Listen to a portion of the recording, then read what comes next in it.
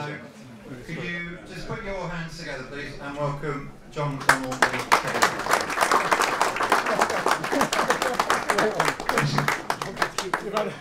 You've had lots of speeches, and it's getting really hot in here for the right reason.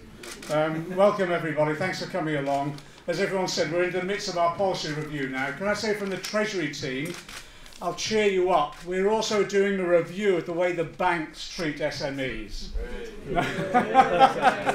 And what we're trying to do is make sure there's basic levels of fairness in the way banks treat SMEs in the future. And of course we're engaging in the banks in that discussion with the FCA, and also we'll be going on to the Financial Ombudsman as well, because the number of cases that are now being thrown at us, where, to be frank, SMEs have been in some instances, to be frank, discriminated against, but not treated particularly effectively and efficiently. And we want to try and see whether or not we can bring forward some form of additional code of conduct in the way that banks treat SMEs, particularly those who are looking for longer term investments, when, to be frank, their securities may not be solid initially, but need a bit of a step up to get onto the next stage of development. And in that way, we think we can create the high-skilled, high-paid jobs that we need for our economy, because we keep saying it, our economic growth is based upon the dynamism of small and medium-sized enterprises like your own.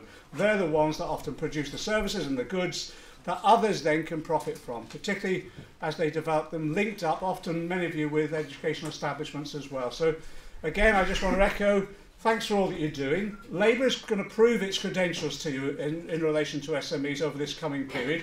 The most important thing, though, we want you to engage with us in the discussion of our new ideas and how we go forward. Every time we develop a policy, we want it rigorously tested on the basis of your practical experience.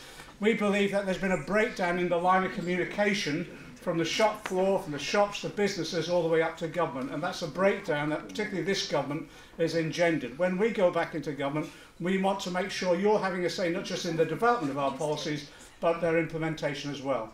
So thanks for coming thanks for coming tonight.